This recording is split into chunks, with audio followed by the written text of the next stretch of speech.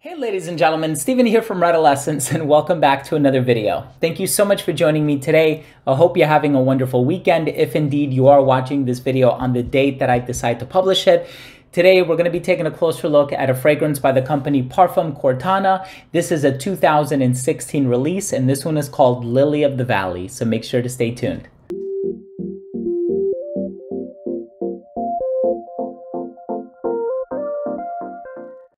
Now, before I begin my fragrance review on Lily of the Valley by Parfums Quartana, I do want to mention that if you are a fan of fragrance-related content, if you like fragrance reviews here on YouTube, but also top 10 lists, giveaways, unboxings, special guests, and more, please do consider supporting this channel by subscribing to it. All you have to do is click on that red button in the corner. And of course, while you're at it, please be sure to enable notifications by clicking on the bell icon. So first things first, this is a fragrance that came out in 2016.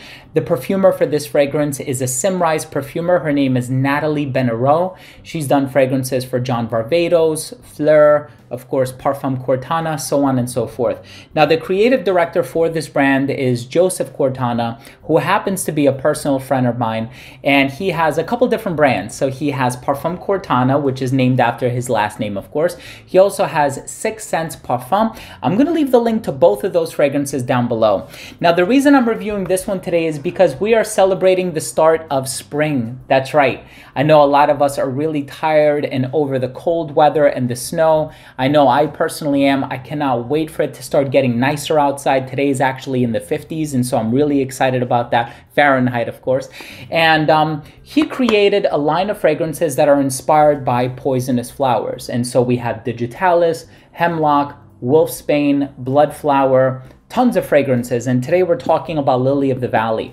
Now, there's actually a coupon code going on right now, and it's valid for only 3 days, so if you are interested in getting 25% off your purchase, which is a significant discount, you can use the code LILITH, L-I-L-I-T-H, which is actually the root word of the word lily, tracing the etymology. I'm going to leave the discount code down below and also the link to where you can join the wait list for future promos and giveaways. I'm also going to link their Instagram page down below. Definitely make sure to follow them on Instagram because they're doing a really cool promo and giveaway on their Instagram as well. So definitely make sure to follow them. And here we have these beautiful apothecary bottles in this deep blue hue, and of course I'm a fan of so many fragrances from this line. Obviously Digitalis is one of my favorites. I feel like it's a very bright and refreshing fragrance. There's also one that doesn't contain any orange, but it actually leans in the direction of like an orange perfume. It's called Mandrake, happens to be one of my favorites as well. This one has a very unique accord in it. It has a black leather glove accord in the base, but the notes in here really run the gamut. And so you have jasmine, you have the namesake of the perfume, Lily of the Valley. You also have vanilla, neroli, cassis, sandalwood, labdanum, bergamot. It is such a complex composition, and I really love that non-linearity about it. So I'm excited to tell you about the smell. Let's start things off with the presentation.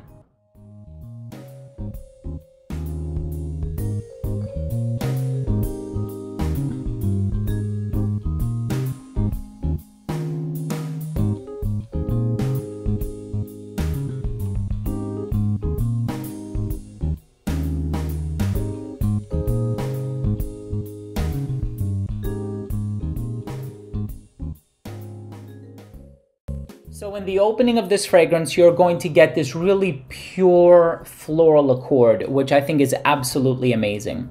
It opens up with that Lily of the Valley, but you also have the cassis, which adds a little bit of a musky vibe, and you have a little bit of that vanilla starting to peek its head through. Now, I don't think the Lily of the Valley is the lone wolf or the star player necessarily in this composition. While it does give its name to the perfume, I feel like there's also a nice bit of jasmine in here. But what I find interesting is that the jasmine is not really indolic in this composition. And so while it does have this kind of spicy, leathery feel going on in the base, I don't find this one to be overly musky. Like I said, the jasmine could have contributed to that effect. The cassis / blackcurrant could have contributed to that effect, but I actually don't perceive too much of a muskiness or too much of a spiciness for that matter in this fragrance as well. So I'm thinking about it and I'm like, what is contributing to that leather accord? And when you take a look at the woods in the base, the sandalwood, when you take a look at the resins really adding that warmth to it, I really feel like the warmth is adding to that leathery quality in the base and also taking away from the potential sharpness that it could have had. And so a lot of leather fragrances on the market are quite strong, rough around the edges, domineering. I don't find those to be descriptors that I would apply to this fragrance. This one is actually rather warm, very inviting. I feel like the floral introduction really creates that inviting atmosphere. And so as you're wearing this one, and I also have to mention, this is 100% unisex. A lot of times people hear florals or men hear florals and they run away. I actually don't find this one to be too floral of a perfume. There are some floral ingredients, I will admit, that in my opinion do lean traditionally feminine, whether we're talking about a tuberose or narcissus or freesia, ylang ylang or something like that. But this one has this really pure, organic, and clean quality about it that I really enjoy.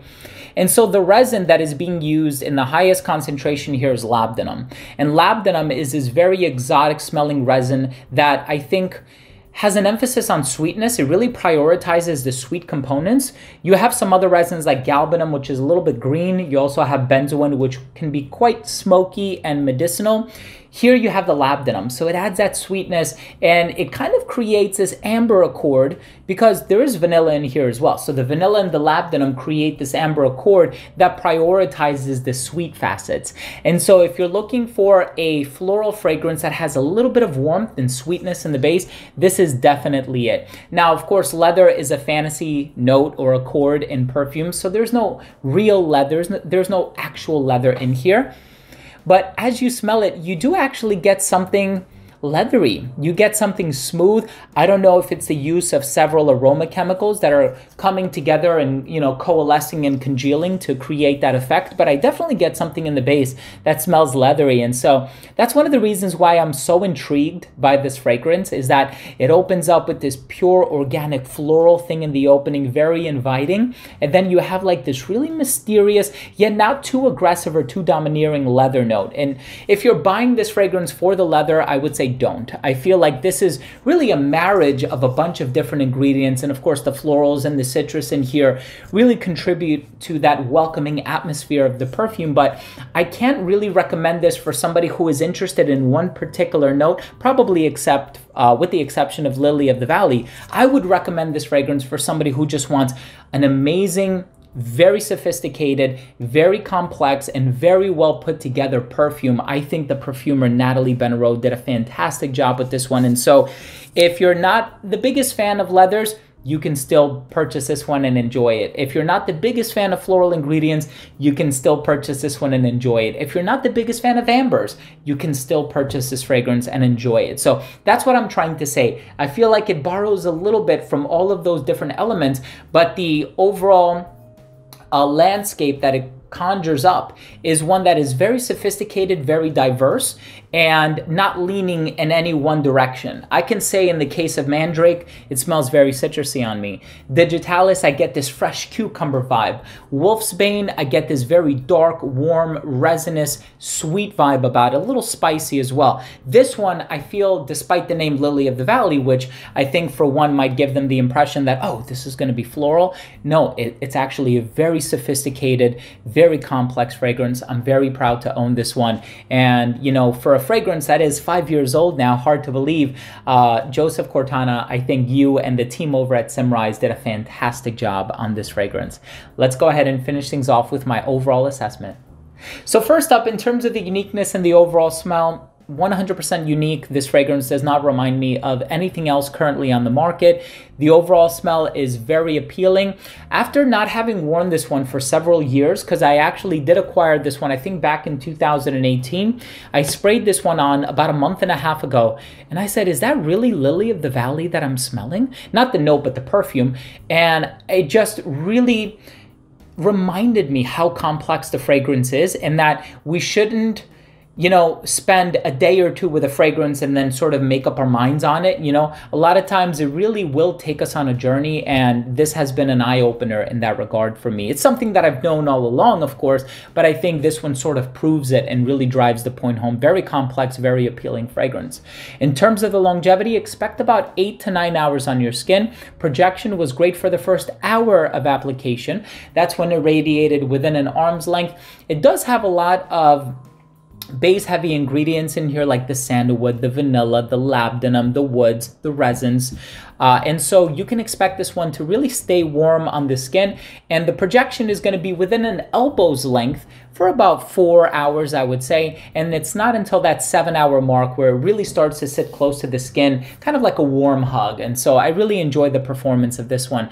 In terms of the versatility, I think this one is great for spring, of course, and that's what we're celebrating here, the vernal equinox. But I think this one can be worn all year long, to be honest with you. You can wear it in the summer in a climate-controlled environment. There's enough of that ambery warmth in the base that really puts me in the mindset of the summertime and the wintertime as well. So I find it to be quite versatile, you know. I feel like the different ingredients kind of cater to different seasons and different occasions.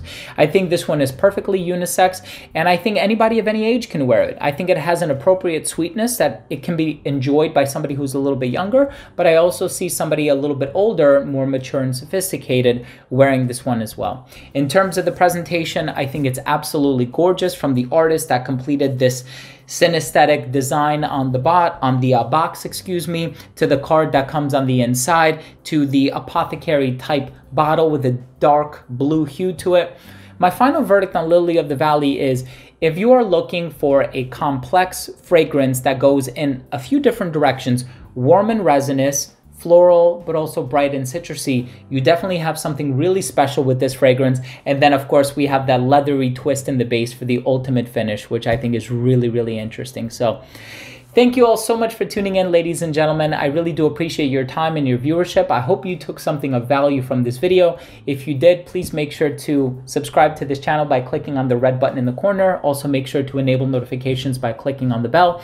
Once again, Parfums Quartana's Instagram information is going to be down below, along with their website. So definitely make sure to join the wait list so that you'll be notified of future promotions and any sort of pertinent announcements coming from the brand.